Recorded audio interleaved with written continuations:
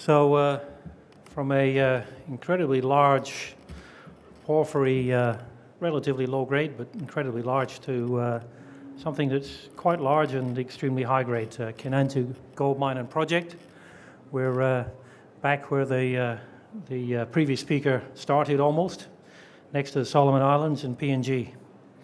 The usual forward-looking statement, which you've all got to fill in a form to say you've read it when you leave. So K92 Mining, we're a TSX-V listed company. We operate the high-grade K92 mine in Papua New Guinea, average grade of plus 12 gram per ton gold equivalent. Current resource, 500,000 ounces of measured and indicated, and another 2.5 million ounces of inferred resource. Current production rate around the 50,000 ounces per annum. Q2, we produced 10,500 ounces of gold, 128,000 pounds of copper, and our costs $590 an ounce cash cost, and all-in sustaining cost of under 800. Short-term growth, we're looking to double our throughput to 400,000 tons per annum, which will produce somewhere between 110 and 130,000 ounces a year, and obviously bring down both our cash costs and all-in sustaining costs, and starting that expansion early in the new year. In addition to that, we've got a further update of the Kora North resource due out by the end of this month, so this week, which is a target of a plus 1 million ounces from the 900,000 we're currently at. Medium-term growth, we've got 2 rigs drilling underground currently. We've got a 3rd rig due to start before the end of the year, and the target for us is 5 million ounces by mid next year. All of it relatively high grade in the 12 to 15 grams per ton.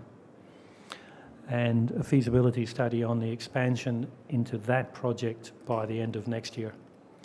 In addition to which, we've got a substantial land package around the mine, approximately 12 or 13 porphyry targets, in addition to a number of high-grade veins which have several million ounces of historical resources. So where are we? PNG. We're actually in the Markham Valley, so unlike many of the mines in PNG, we're neither on an island nor are we up in the highlands. We're actually in the largest valley in PNG, in the Markham Valley, which gives us several advantages in terms of access and infrastructure. We've got a sealed all-weather road coming up from Leh, 200 kilometers away. We've got an airstrip which is just next to the road where we join it, which can take up to Dash 8 aircraft. Very large offices on site. All the plant, mine, and general workshops, warehouses that you'd expect. Power, we're on the grid. So we have grid power, 22 kV line coming from PNG Power from the hydroelectric, although we also have complete installed standby power as well. So we acquired the mine and surrounding exploration ground from Barrick in 2015.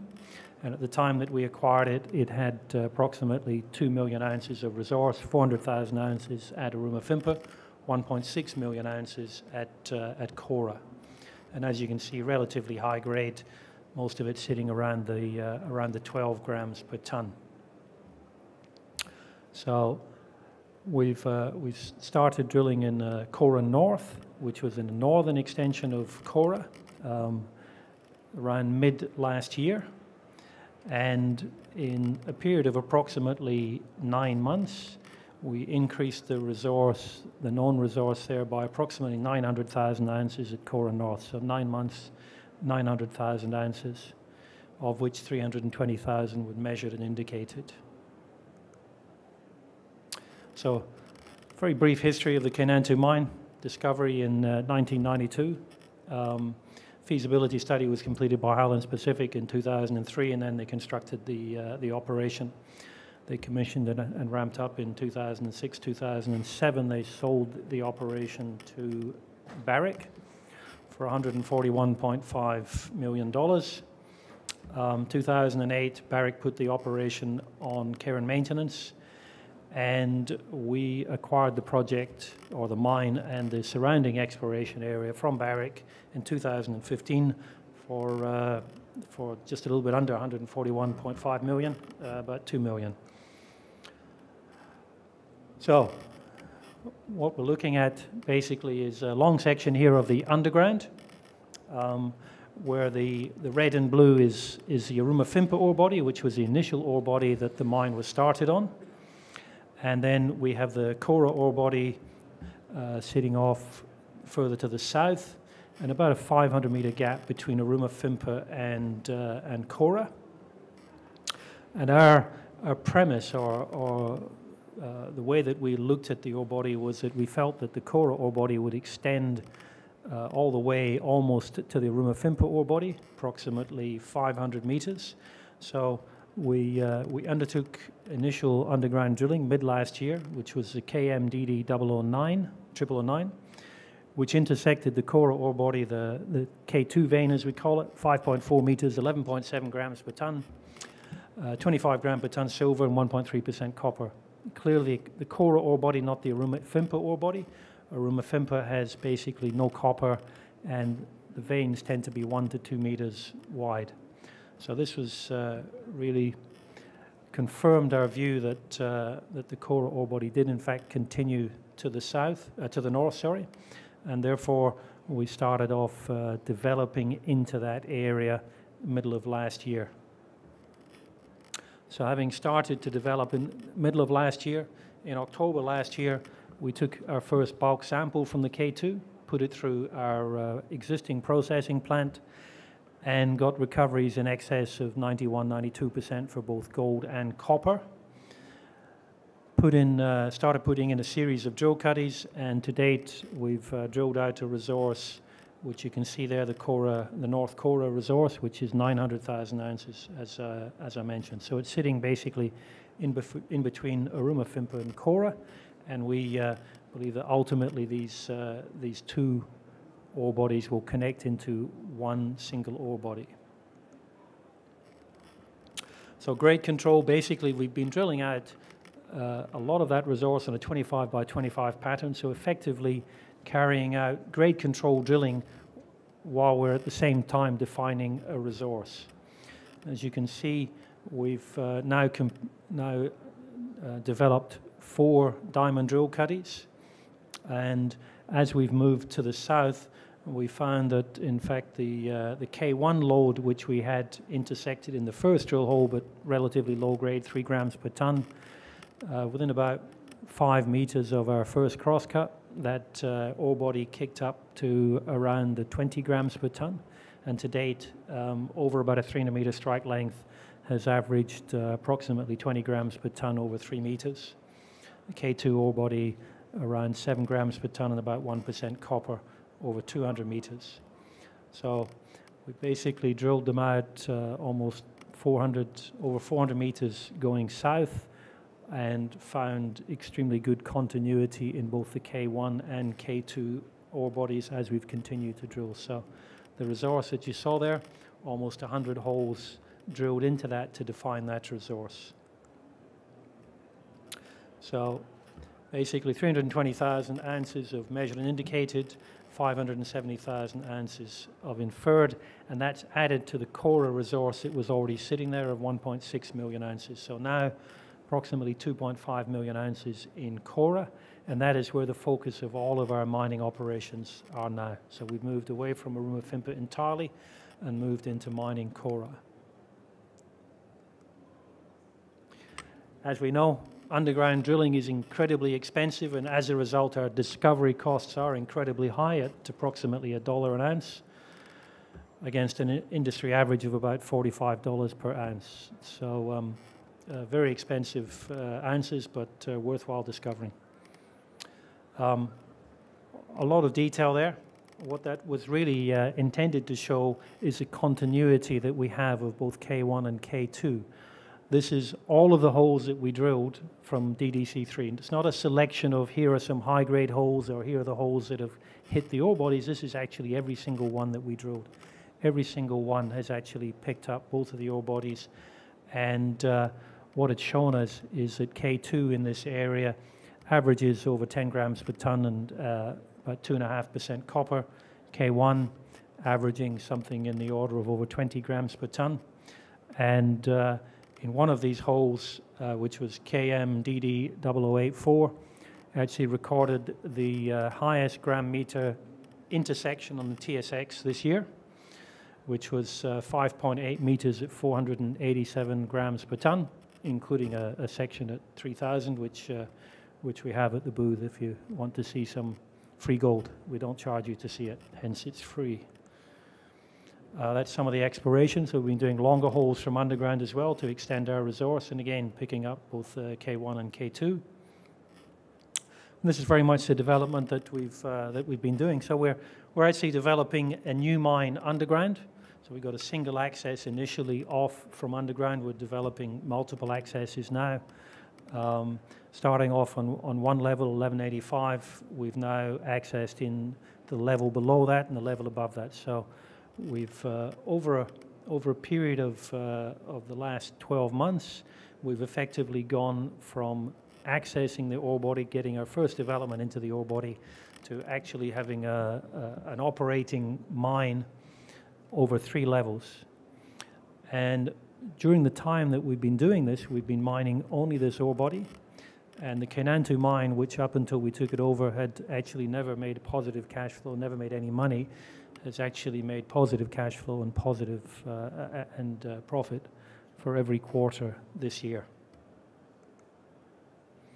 The plant, relatively simple. We have a flotation plant. We produce a gold copper concentrate.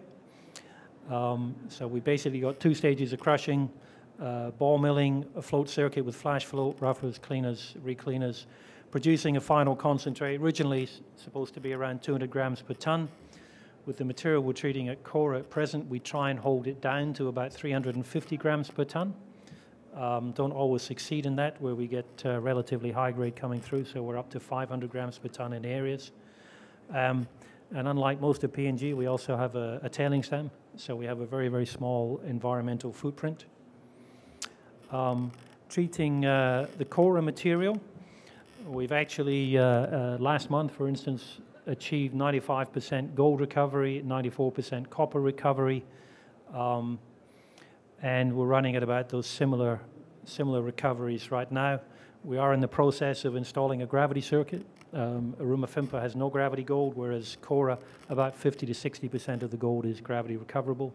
So we're installing a gravity circuit, which we believe will improve our recoveries further from where we're sitting at present. So Kora we very much see as a 3-stage development. The first stage was to get in, start mining it at the 50,000 ounces per annum.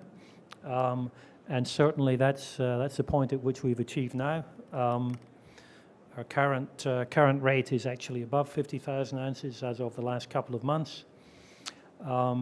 Stage 2 is that expansion to 400,000 tons per annum, which will give us about 120 to 130,000 ounces per annum. We carried out an initial PEA just on the Kora, without Kora North, and that was an extremely attractive project requiring an initial capital of only 15 million and generating in excess of 300 million in NPV5. Now, we're updating that PEA, bringing in the Kora North resource as well, and we believe that will significantly improve the financial outcomes of that. 15 million, very, very low capital, and that's because the plant itself is significantly over-engineered. 400,000 tons per annum, it only cost us about 5 million to actually expand the plant to that size. And then the third stage is really the underground exploration that we're busy with now and will continue with all through next year, which, as I said, we've got a target of 5 million ounces from that area. Currently, we've got a bit over 2.5 million, and we'll be then doing a feasibility study on that extended resource.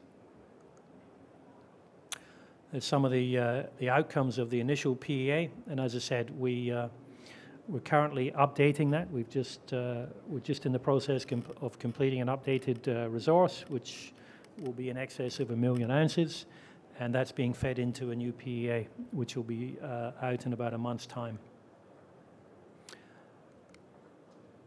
So this is some of the extension drilling we're doing beyond the area that we're currently mining in and the known Cora. And here you can see the Cora vein, and ML150 is our mining lease. What's quite important here is that we know that the Cora vein actually extends approximately 1,000 meters outside of our mining lease, and that is in our exploration ground. So we, at this point in time, we anticipate starting to drill on that extension area. So that's outside of the 5 million ounces that we're looking at within the mining lease.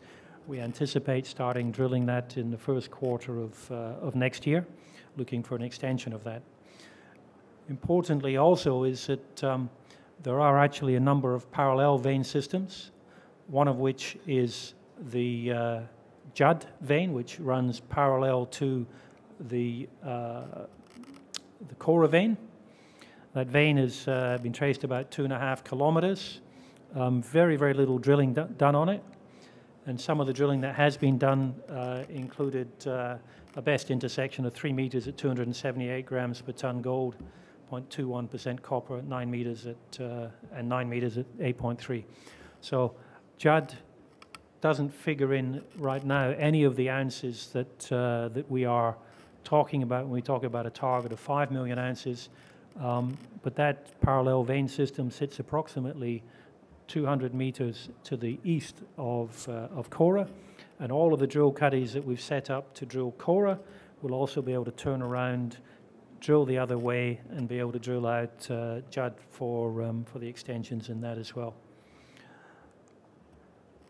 And then finally, looking at our exploration, as I mentioned, Barrick bought this from Highlands in 2007 for $141 million, $141.5 million. They did not buy it for the KNT mine, 200,000 ton per annum mine. It's not exactly a Barrick target. What they bought it for was the porphyry targets. And as you can see, we have quite a number of porphyry targets within our exploration leases. We've just completed our first program of drilling on the Yomposa target, which is to the south. And we're looking to start drilling on our number one target, or at least number one target according to our VP exploration, which is Blue Lake, which is a porphyry which had not previously been identified. So we're looking again first quarter next year to start a drilling program on that. And then from there moving to the A1 headwater porphyry, which was considered by Barrick and I guess ourselves as well as being the potential source of the Cora Aruma-Fimpa mineralization. It's basically directly along strike from it. So we're looking to be drilling that one in the next quarter as well. In addition to which, we've got multiple epithermal targets in it, with the Aruma-Fimpa, Cora, Judd, but also Karempe, Maniape, Arakompa. Maniape and Arakompa having had a historical resource, I think, of 1.6 million ounces. Never mind, and areas that we'll be in and looking to drill next year. In terms of our guidance for 2018, production 42 to 46,000 ounces, and we're on target to achieve that. We've significantly expanded our mining fleet this year with 3 additional LHDs, 2 additional rigs, which takes us to 5 rigs now, and 3 additional trucks either delivered or on order. As I mentioned, we're installing a gravity circuit. We've got an updated PEA on the expansion of the plant and mining capacity, and a further update of the resource. We are continuing an extended exploration program aimed at really extending the non-Cora mineralization and evaluating that Judd vein system. And as I said, we've commenced drilling on our high priority porphyry targets, and that's scheduled to continue well into next year. So that is the K92 Gold Project, K92 Mining. Thank you for your time. We are on booth 92, F, not K, for some reason. Thank you.